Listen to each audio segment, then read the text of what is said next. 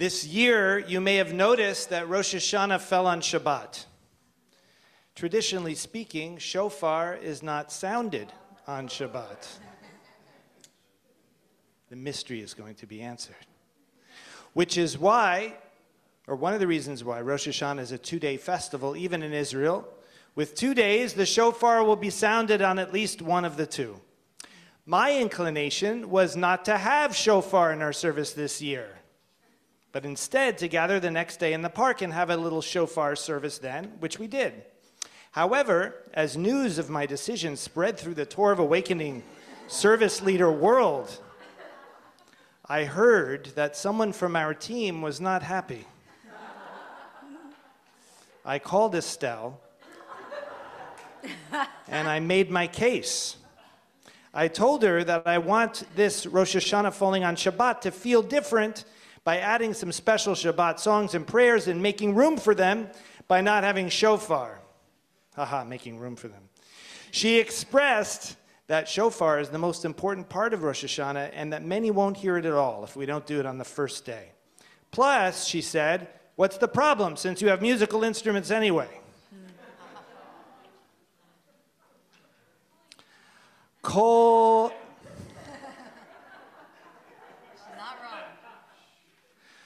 machloket shehi l'shem shemayim sofa lehit kayem.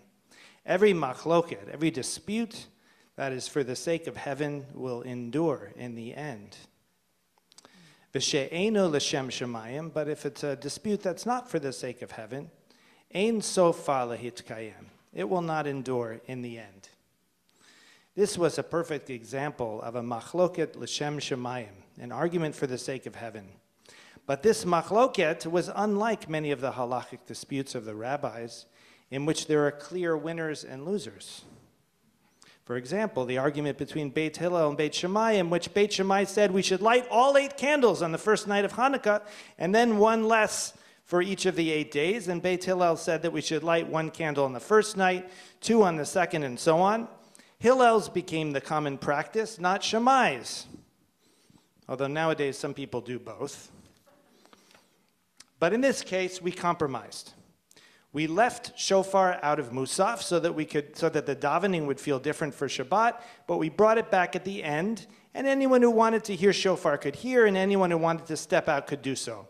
I felt good about our compromise, not just because it's good in general to work out our disagreements, but because it points to a deeper level of the halachic process, the process by which Jewish practices are worked out. After all, what is the point of Jewish spiritual practice? The ordinary understanding is that God gave the Jewish people Torah and mitzvot, teaching and commandments, and that those are the means by which we can connect with the divine and fulfill our purpose. The non-religious secular scholar view, on the other hand, denies the idea of a divinely given Torah and mitzvot and sees Judaism, as well as all other religions, as essentially human creations.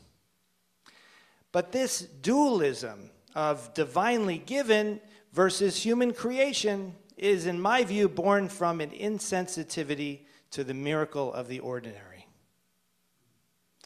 Far more extraordinary than the idea of divine revelation with miracles and pillars of fire is the simple miracle of 2 beings I'm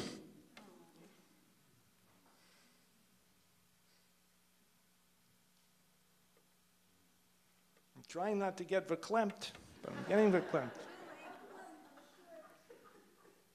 The simple miracle of 2 beings having a conversation and resolving a conflict.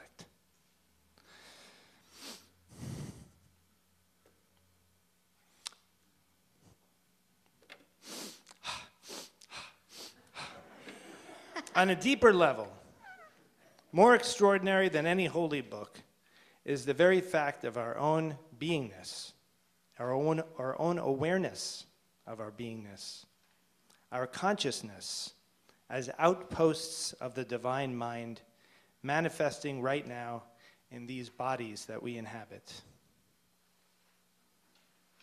The duality, then, is not human creation versus divine revelation. It is either being sensitive to the mystery of consciousness as a divine miracle, or being insensitive, conditioned, and unimpressed. In truth, Torah is happening constantly as the arising of thought within this miraculous field of consciousness that we are.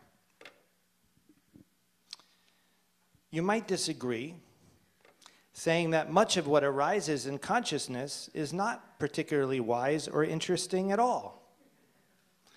And it's true. As I say these words that have arisen within the consciousness that I am, there is perhaps some sense of the sacred. But if Bugs Bunny appears in my mind, I dismiss it rather than saying it, even though I just said it. Bugs Bunny is not bad, but it doesn't necessarily point to something sacred or divine. But the process of Torah actually includes this process of discernment between wisdom and Bugs Bunny. Arba midot beyoshvim lifnei chachamim. There are 4 types who sit before the sages. This is also Pirkei Avot. A sfog, a sponge. Umashpech, a funnel. Mishameret, a strainer. And a nafa, a sieve. These 4 types are like different ways that we can relate to religion or tradition or the teaching. A sponge just soaks everything up. Whatever it's told to them, they just repeat it and believe it. A funnel, whatever they learn just goes in one end and out the other. They just forget it all. The opposite of the sponge. The strainer, which lets out the wine and retains the lees, is the worst kind of religious person. That's someone who all that religion does is make them judgmental to other people. It doesn't help them be a better person at all. But a sieve, which lets out the coarse meal and retains the choice flour, is the person who can sift through it and discover what's helpful and what has to be discarded. Or at least set aside for now. This remarkable passage in Pirkei Avot, this is not a modern thing. This is like 2,000 years old. It contradicts the traditional idea of the Torah as eternally perfect and whole, which we might see reflected in this passage in which God says, Et kol hadavar asher anochi mitzaveh etchem oto, all this matter which I command you, tishmoru la'asot, you shall guard to do. Lo tosef alav, you shall not add to it. Velo tigra mimenu, and you shall not take away from it. The Pirkei Avot passage seems to be saying that it's up to us to discern which parts of the teaching are good and which parts should be dismissed, while the Torah verse seems to be saying that the Torah is perfect as it was given and we shouldn't add or subtract from it. So how do we resolve these 2 verses? The answer, I believe, is hinted in Asher Enochi Metzaveh Etchem, that I command you. The you, meaning we, are part of the process. In other words, our own discernment is the means by which we are commanded. We must discern what is truly important, first for ourselves, so that we may know what our own values are, and then in dialogue with others, so that we can be in harmony with their values and find a path that serves to the best of our ability. Once we've found that, then we must not add or subtract from it. Meaning, we must not insist that our way is the only right way, that would be adding, nor must we deny our own values when we confront the strong opinions of others. That would be subtracting. Instead, tishmeru la'asot, you shall be attentive to do it. Do the path as you discern is the proper way, in dialogue.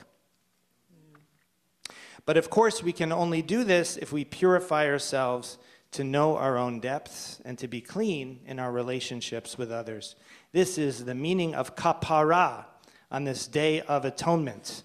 Kippur, Yom Kippur, kapara means making up for something, correcting a wrong, making whole and unifying that which was broken or fragmented.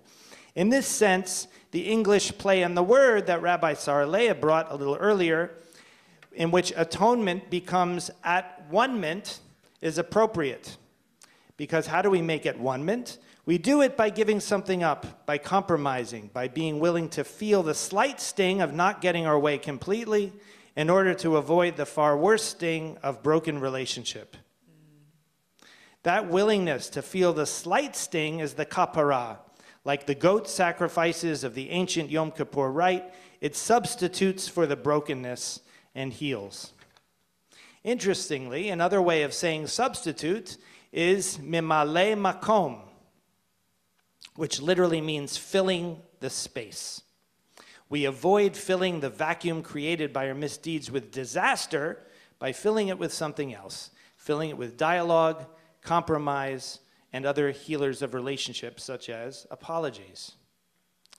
On the deepest level, our kapara sacrifice is something we can practice any moment when we recognize that our minds tend to fill up the space with thought.